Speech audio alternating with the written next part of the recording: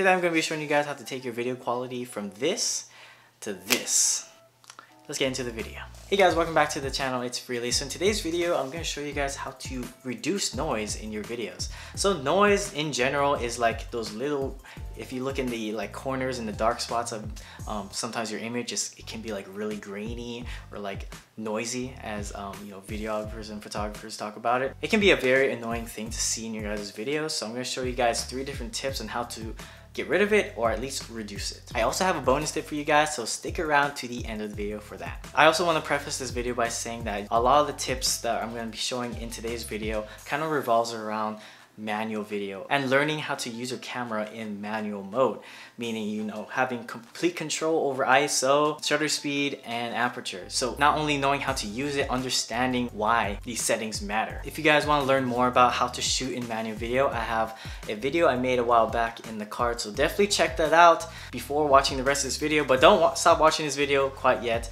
and maybe just learn the tips and then go back to the video. So the first tip is to shoot in the lowest ISO possible. So if you go into manual video, you have an option to adjust the ISO of your video. For some cameras, it ranges from 50 to like 12,000. Other cameras, you know, it only goes from like 100 to like 12,000 and beyond or whatever. It doesn't matter too much on the range, but the point of this tip is to always shoot in the lowest ISO possible for your situation. So currently, while I'm filming this video, I'm shooting at an ISO 500 f3.5 and my shutter speed is 1/50th of a second. Once you understand kind of like the whole manual video process and knowing what each of these do, it should be pretty clear. The ISO is the camera's sensitivity to light. So the lower the number is, the less sensitive it is to light, and the higher the number is, the more sensitive it is to light. It also comes with a caveat. The lower the ISO is, the more sharper your image is, meaning there's less noise. But the higher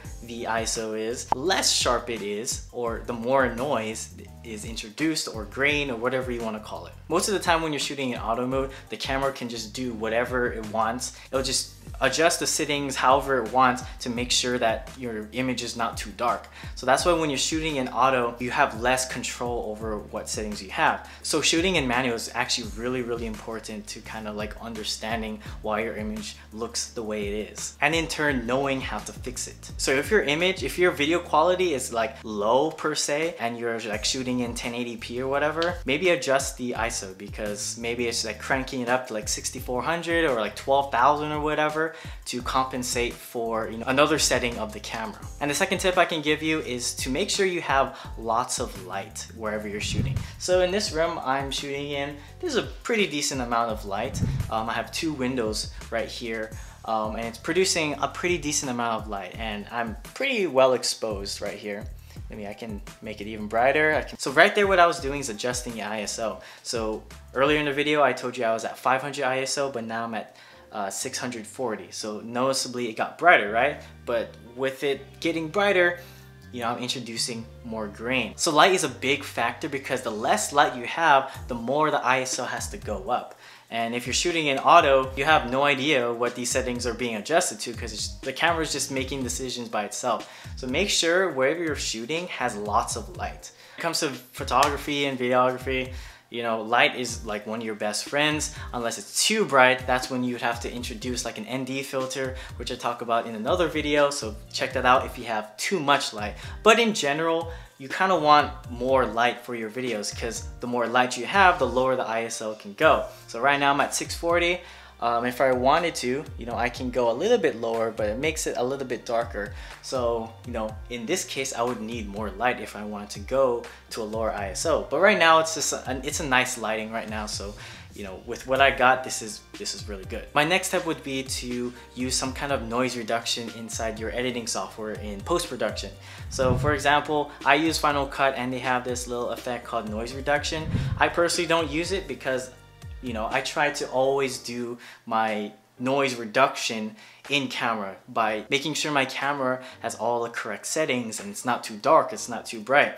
So you can, you know, save yourself a lot of work if you just know how to use your camera effectively. But if for some reason you can't reduce the noise in camera, you can do it in post-production, but the results may vary depending on how bad it is and what program you're using. I personally use Final Cut. I don't use it all that often, noise reduction, but that is an option for those who need it. My next tip would be to smash the like button and subscribe if you haven't already. My bonus tip for today would be to set the ISO limit to like 6400. So at least for the Canon M50, I'm not sure if this is the same for all cameras out there, but you can set the ISO limit to 6400 on the M50. So basically what it does is that if you have your ISO on auto and you're taking pictures or doing video and you have control over like shutter speed and aperture, you can set the ISO limit to 6400. So if for whatever reason the image needs to be brightened up a bit by raising the ISO, it won't go past 6400. It'll pretty much cap at 6400.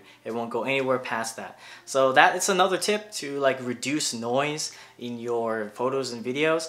You know, prevent it from going to that point in the first place. If you want to learn more about the Canon M50, specifically about the autofocus and the different autofocus modes, check the top video on the screen right now.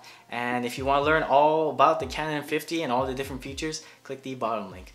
Thank you guys so much for watching, and I'll see you guys in the next one.